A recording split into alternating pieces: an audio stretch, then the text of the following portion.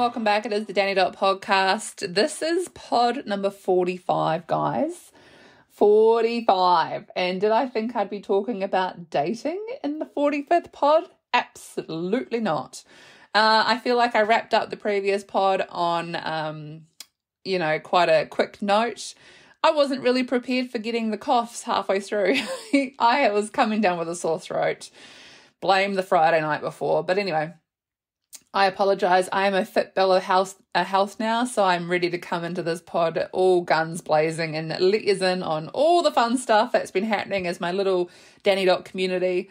This is a weird topic for me because it's something I'm not very familiar or confident in. I'm just genuinely going on my own experiences most recently. I have been having a lot of fun the last 6 to 8 weeks, and I don't know where it's come from, but I'm embracing everything. I honestly would say I'm not doing anything differently. I've just probably come to realization about a few things and I've just embraced it. So let's kick this off. I have the worst track record when it comes to men. I could probably count on one hand how many guys I've ever sort of been attracted to, fancied, been involved with prior to coming back from Hawaii. So honestly, there's no history there. And a lot of people have said to me, your podcast is quite a personal thing, but you never talk about your love life. I think in my own life, I have all my ducks in a row except love. So that's something that's very foreign, and I run in the other direction when I think about it. I am a gangly 6'3" chickie who is like a baby giraffe. Honestly, I will put my feelings aside for everyone else to enjoy themselves. I never vocalize if anyone's hot. If I'm at a bar or a nightclub, I've never really said, I'm going to go and approach that person and give them my number, blah, blah, blah. Zero confidence. I will watch that shit from afar. I will hook up all my mates. I will have those conversations, just never about myself. I am just, falling into this whole zone at the moment where I want to be me, and it's so wonderful to watch. I was only telling a friend yesterday about some things I got up to on the weekend, and she was like, where has this come from? And I was like, I don't know. I do not know. All I'm going to say is I'm embracing having a bit of fun, and maybe more or less put it down to the fact that I've taken the pressure off myself. There has been a lot of pressure from a very young age. I have some very big voices in my family. My godmother, who I'm going up to Nelson to be at her 60th in about 2 weeks' time. Honestly, between her and my mum, they're pests. They've always said if you ever meet someone, get ready to introduce them to us. And that pressure is something that if you have kids, don't ever tell them that. Don't ever say that you need to put pressure on them meeting someone that's worthy of bringing into the family circle. I don't know. I feel like for 30 odd years, I've looked at guys and been like, I don't want to introduce you to friends or family. Let's just move this shit along. And honestly, it weighs on you. So I honestly would say that recently I've started looking at guys a little bit differently, and I don't really care because if they complement my lifestyle and they make me feel good, you're going to have to like them because I like them. So I would say that would be a definite turn in everything at the most recently. But is there guys that I wouldn't introduce to anyone? No, I'm really proud of who I have been hanging out with lately, that's for sure. Anyway, let's take this back to 96, where I got married on the jungle gyms in primary school to a guy that I am pretty sure I've seen his Facebook in the last 5 years, and I'm not impressed with myself. I don't know how that came about, and I feel like it was a bad omen on my dating history because even though it came out of nowhere and I have no real reason as to why I married this bloke, it was 96. What were we doing? Why are we dating and doing all these types of weird shit when we're younger anyway? We've got no responsibilities. We're supposed to be out there having fun, and that's exactly what my mum saw in all this. Even in intermediate, I can't even say that I thought anyone was fancied as attractive. I will look at people and think, no, I'm not attracted to that. And I think I have a type. So it wasn't until I went down to Queenstown, God help us, Mum ripped me out of high school in Christchurch because a couple of my friends fell pregnant. And Mum was just saying, oh, there are guys here that you're not going to fall pregnant to. They are scum dropkicks. They're all just learning how to have sex up in Christchurch and falling pregnant. So, no. Mum started dating this guy in Queenstown. We moved down. He had a hot son. It was probably the first time I actually thought, oh, he's quite good looking. He was arrogant as shit, and he touched his cousin's pink bits, but that's a whole different story. Honestly, it's just been one of those lives that I just look at now and I'm like, what the frig? I was hated in high school in Queenstown. Not going to lie about that. The girls hated me because I lived with, considering, they thought he was the hot guy. Oh. He had 4 friends. They all lived near us in Arthur's Point. And I got along with all of them, which they hated me for. In hindsight, I look back and I'm like, I don't give a shit. They're all still on my Facebook and they're all still good friends with me. So I don't know. I must do something right. And I think one of the things that I'm really proud of is that I always just friend zone good people. To me, the guys were good. They're friends, nothing more. But I value their friendship more than these catty females who, to this day, I will be out in Queenstown and one of them will yell something crass across the bar at me. So small minds, small minds. But yeah, it wasn't until my mum's relationship down there fell apart, I ended up in Australia. And that's where I met my best mate, who you guys know is a guy. And I look at sometimes and I'm like, for 20 years, I haven't had to date anyone because I have this really great best mate who's a bloke who kind of fills the male cup in a sense, not romantically, but if I need something fixed, he fixes it. He fixes it over the phone. He doesn't necessarily need to even be here. And we've been long distance friends for 17 years. So in hindsight, I look back and I'm like, I didn't need to date anyone. I never thought of myself going out to gay bars and everything because he's gay, that I was ever going to meet my husband at a drag show. And it wasn't until I went to a therapy session that the therapist actually said to me, oh, Dani, you're not going to meet your husband at a drag show, so you're going to have to start putting yourself out there to people's sporting events and things where you might meet someone that you've got the same interest with. I was like, oh, isn't that funny? I'm not going to meet my husband at a drag show unless he's in a dress. But honestly, I look back and I'm like, yeah, that was some really fine words. But yeah, that was primary school. So we were still quite young. No, not primary school, sorry, 4th form. I finished high school. Can't even say I walked out of that school with any sort of qualifications. Came back to Queenstown, and it wasn't until I was actually turning 18 and I met a guy behind a bar at the Frankton Arms Tavern. Until I was 22, we were a whole situationship.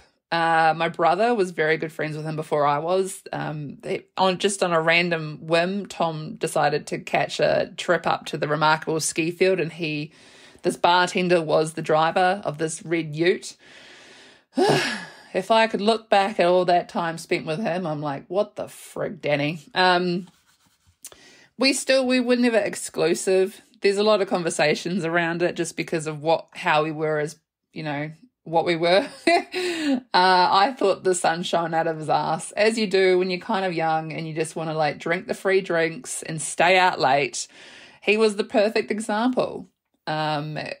10 o'clock at night, he'd knock off from the Frankton Arms Tavern. We'd go into Queenstown. We'd sit on the balcony at Bardo, drink Lake Chalice Merlot red wine, have a cheese board, have a Malibu and dry chaser, smoke cigars until 4 a.m, and then I go back to his house.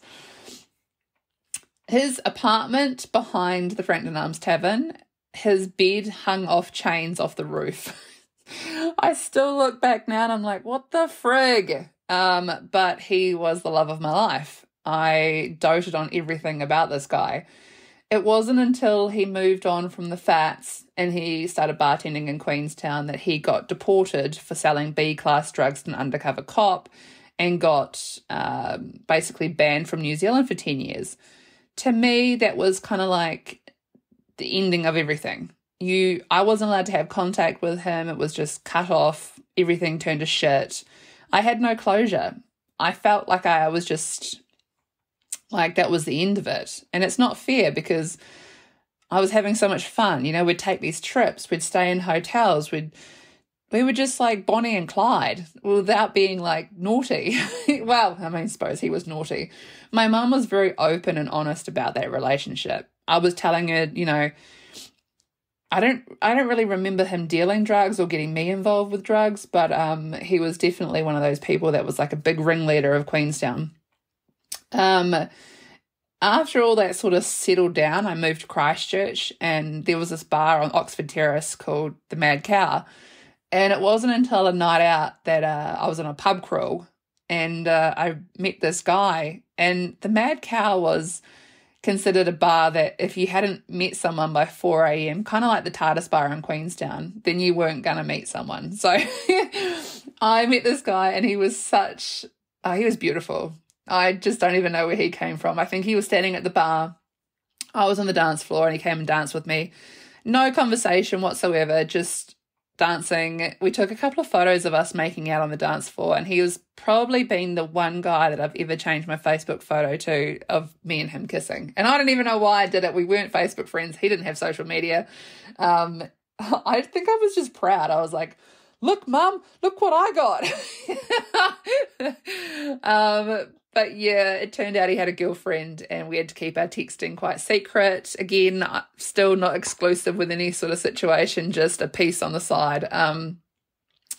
So I kind of turfed it in a little bit. I actually ended up with an injury on my left wrist where I fell off the bar at the Mad Cow dancing at a foam party, and I had to move back to Queenstown because for 2 years I was off work with this metal rod in my wrist, and I had to get back on my feet with work and everything. And we ended up moving me back to Queenstown, and I don't know, I kind of just like ginned around and did my own thing. Still no one really worth talking about.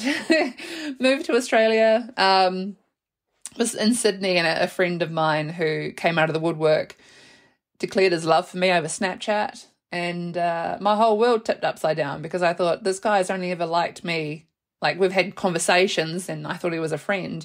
I've even given him like love advice, and now he's telling me that he can't stop thinking about me and we have to like be in a relationship, all whilst being over Snapchat. So there's a bit of history for me in Snapchat. I friggin' hate that app. It's disgusting and obnoxious. I was in a long distance situationship with him for about 3 years. He, again, had a girlfriend in Queenstown, I think. And it wasn't until I was actually moving back from Australia to New Zealand that his mum whisked him away. So he moved to Australia. It's like 2 trains in the night just crossing. I was livid, to be quite frank. And it's funny because I have these 2 rose quartz crystals, and I've had them for like 15 years. I swear to you guys, every time I touch them, he will come out of the woodwork and message me on social media. And I don't know what that's about. So I've thought about giving them the biff. But rose quartz is rose quartz, and it's meant to like inflict love or something. I don't know. I don't think I'll ever really have said I love that guy. I just think he was kind of hot. And now I look back and I'm like, what was I doing? But in a weird kind of way, I think he gave me a lot of confidence, because even when I was living in Queenstown and he was being a little bit cheeky with me, I got drunk one night and I Snapchatted him my boobs. I then deleted the app, so I've never really been quite sure if he ever saw that snap. But I feel like I kind of initiated it. Empowering is all fuckery, I know. But when we were in that weird situation thing for 3 years, he was the one giving me body confidence to snap parts of my body and be a little bit more frisky and promiscuous in front of the camera. So, I mean, I suppose everyone kind of brings their own traits to the table, but that wasn't really for me. And it wasn't until I moved out to Central Otago in the outskirts here in Cromwell that I thought, I'm just going to kind of like get a feel for the township themselves and just take a step back and meet a few people and this, that, and the other, you know, give everyone the benefit of the doubt. But honestly, with everything that's kind of happened and then just going away to Hawaii and coming back, there's been this complete shift. I don't know what's been going on. I actually read my gratitude journal thingy that I started writing in before I left for Hawaii. Obviously, when you're doing the 75 hard, you've got to have a real mental clarity on this, that, and the other. So this is just an insert from day 66 of that. So near the end of 75, this is what I wrote.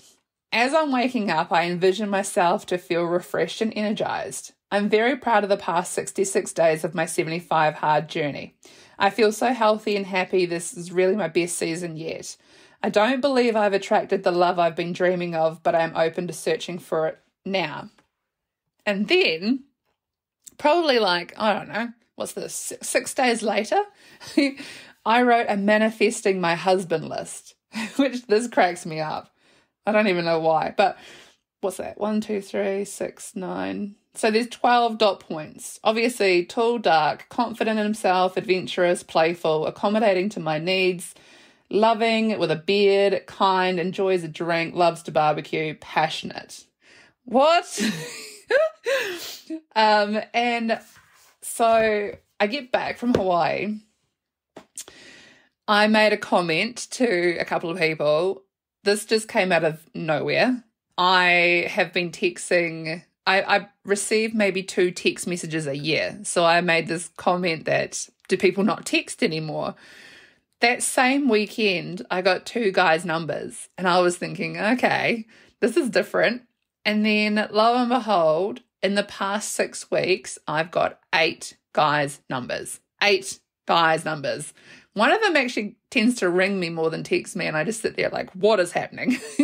So it's been the most weirdest situation, and I've been really open and honest about how, manifesting and gratitude and everything else. But I feel like if you put some pen to paper and actually put out there into the universe what you're looking for, it comes back to you not quickly, but subconsciously you start realizing, holy shit, I requested this and it's happening. Out of those 8 guys, those 12 dot points are kind of spread across all of them. And I was thinking about this the other day, and I'm not deep diving on anything. I don't care. Obviously, Jason Momoa has been the joke of my life. I definitely have a type, and that is someone that's like big, burly, beard, ponytail, not really too worried about, tattoos, that kind of thing. So obviously, you guys know I went to Calvin Crookshank on Thursday. I'll come back to that. We went out afterwards. We were dehydrated as all fuckery. I had nicked a couple of drinks beforehand. I think they were vodka cokes. God knows why I was drinking that. Had some Thai, went to Calvin. We were in this auditorium and it was super dehydrating. No one had any water. We were all making jokes that we should have smuggled wine into it. It was kind of the most weirdest 3 hours of my life. We go to the pub afterwards because it's karaoke night at the Victoria Arms Tavern. And there's this farmer there who 2 weeks prior I've met, and he's giving me kind of the side eye kind of thing. And I'm thinking, I don't really remember saying too much to him, but I think he's just really shy and I don't really remember what we said. Anyway, this guy, like his boss or something, he comes over to me and he says, do you mind if he has your number? And I'm just sitting there like smiling like a Cheshire cat. Are you joking? This is like another guy that wants my number. Okay. So he says to me, oh, I want to take you out for dinner on Monday. I've been waiting for you to come back to the pub and I haven't seen you. And I was just thinking, are you, what? Okay. And thinking, oh, the bar staff, they wouldn't have had my number anyway because that hasn't happened. I've known them for so long. It's like, no, she'll be in here on those days. You don't have to get her number or anything. No. So I thought that was really weird. And he's sort of made a couple of comments about going back to his room, and he's staying at the hotel there. And I'm thinking, you're going to get bed bugs or syphilis, or, the hotel's haunted here at the Vic Arms. So no chance. Anyway, Friday rolls around. I've got this little brown skirt, which kind of looks like a wrapped up bandage, like it's quite small. And I've got my tights, I've got my boots on, and I posted on social media off to the pub to see a farmer about a date. Because my understanding is he thinks he's having dinner with me on Monday. And I was like, am I going to actually go up to this guy and solidify this is even happening? Get to the pub, having a couple of drinks, playing the meat raffles on the Friday. And I don't know, it kind of like fizzled out until he walked in. And I was thinking, oh, far out, here we go. He sits with his mate, and I'm one of those people that will obviously throw the line out. Like, so I just sort of sat there and waited for him to approach. He was watching me the whole time, so I'm very aware that he knows that I'm there. And I don't know, he gets up, he comes over to the table, and he stands there and he says, I'm going to go back to my room and have a shower. I'm going to leave the door unlocked. Feel free to join me.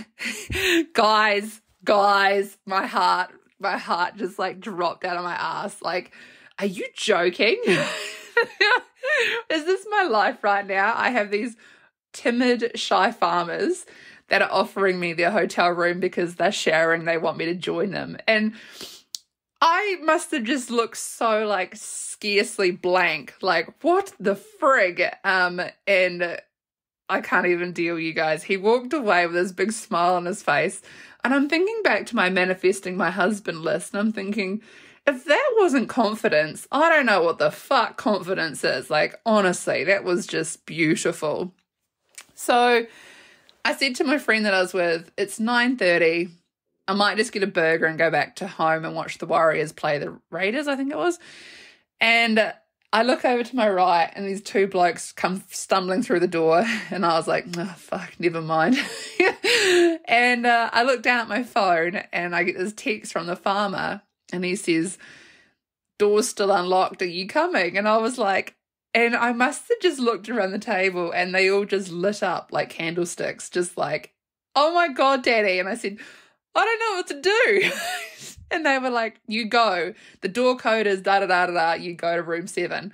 I mean, that in itself was just such a like special moment. It was A, I've barely spoken 5 sentences to this guy. B, he's offered to take me out for dinner on the Monday. C, he's offering me his bed and his shower tonight, and he's persistently wanting me to go back to his.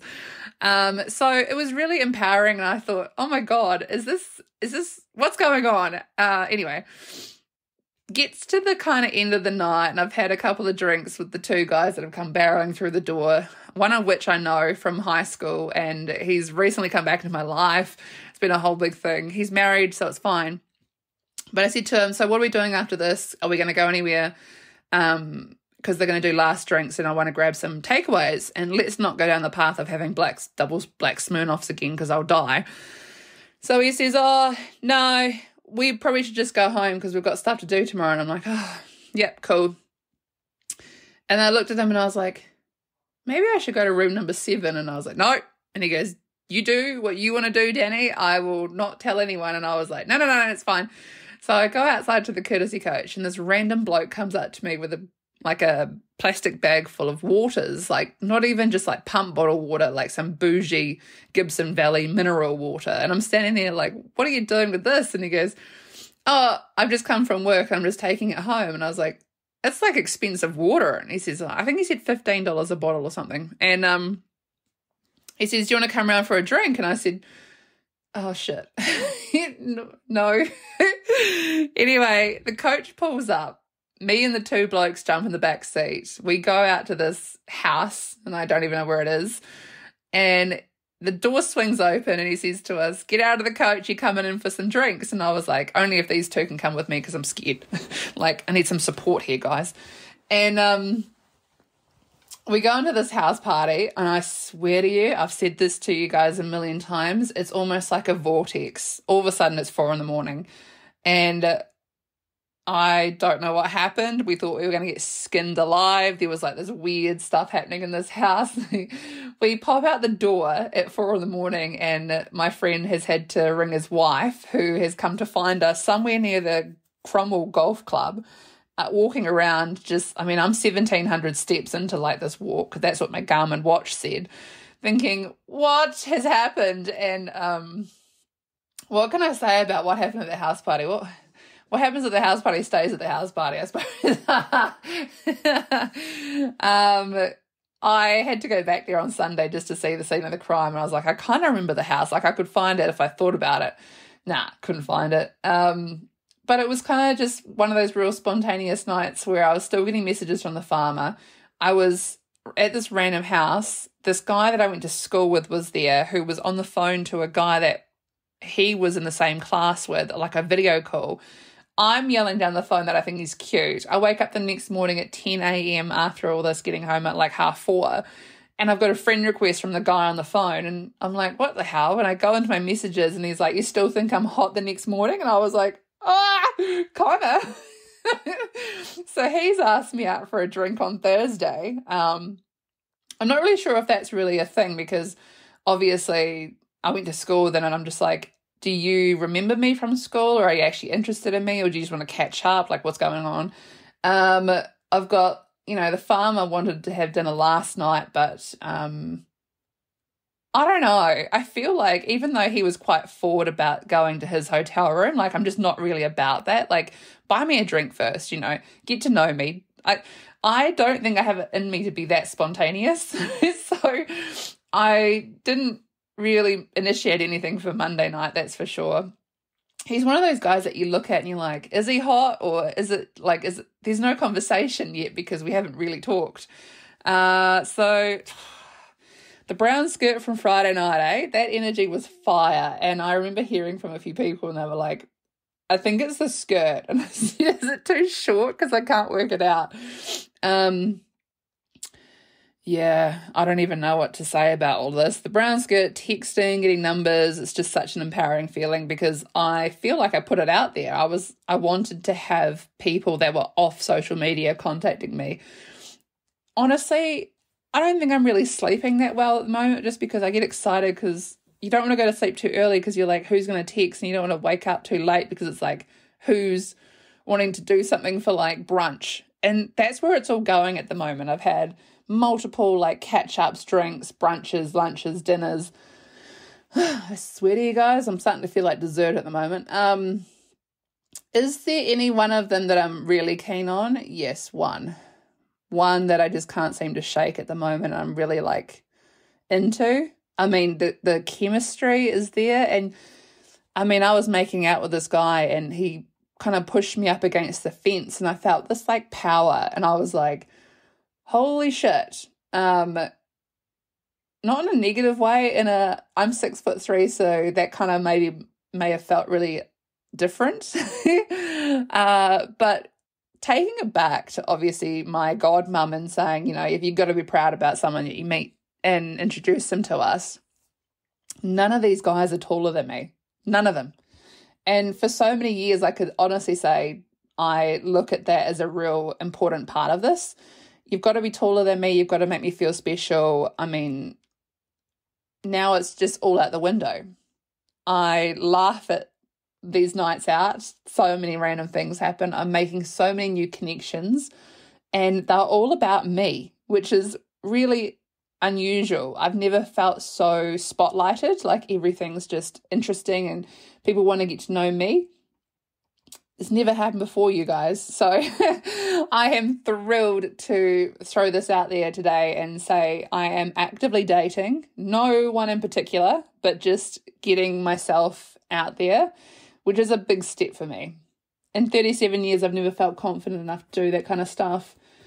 I think it's one of those growing pains as well. It comes with age, but also in hindsight, I'm really proud of myself. My mindset's really clear.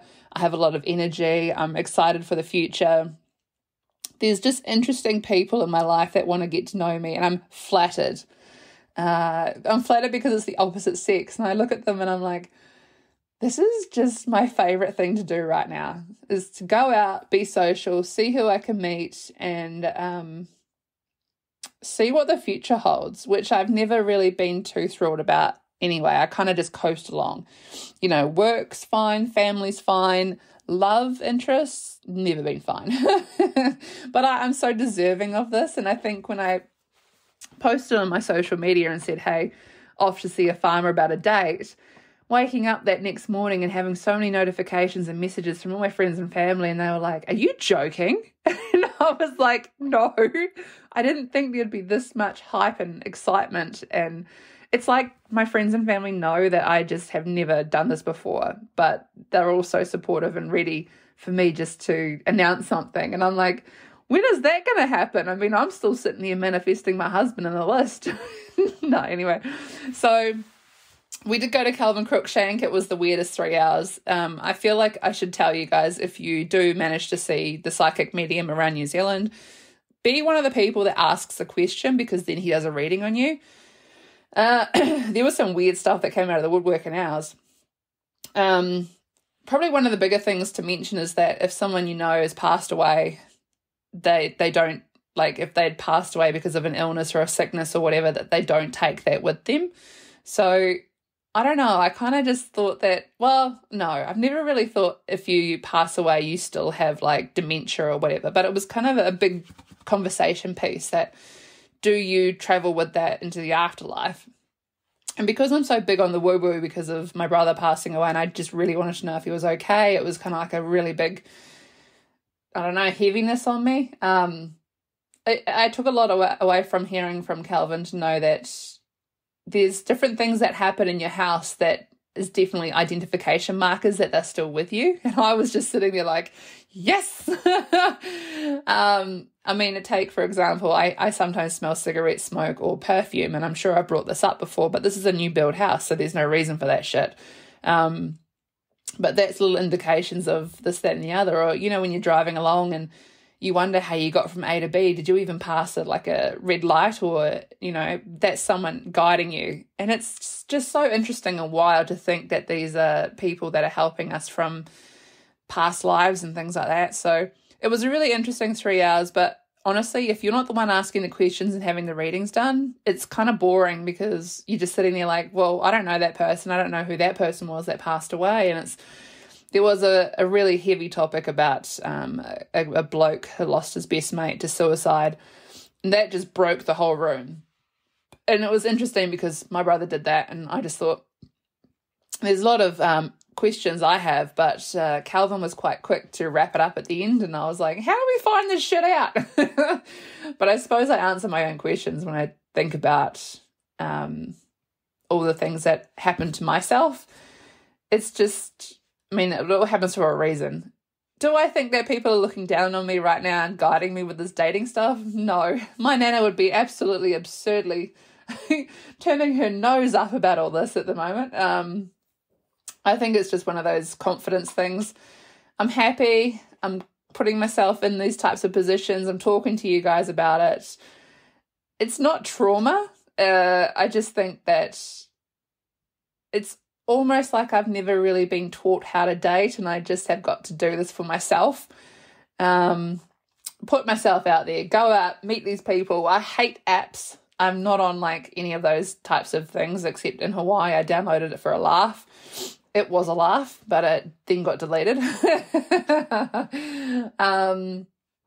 But yeah, these are all the types of things that add up to me as a person, and where it all comes from. So I hope this kind of clears a few things up. I think I've knocked off everything on my list to talk to you about this. I feel like I'm going to miss something, but that's always the way it goes. I'll go and like make my breakfast toasty, and I'll be standing there thinking, far out, didn't mention that. But anyway, if you guys have anything you want to ask, or you have any advice for the next steps in all of this, please let me know. Honestly, this shit is happening in a small town for one little old person like myself. So if it's happening to me and you're, you know, on the fence about a few things yourself, if it doesn't feel natural and right, it's not. So don't force it.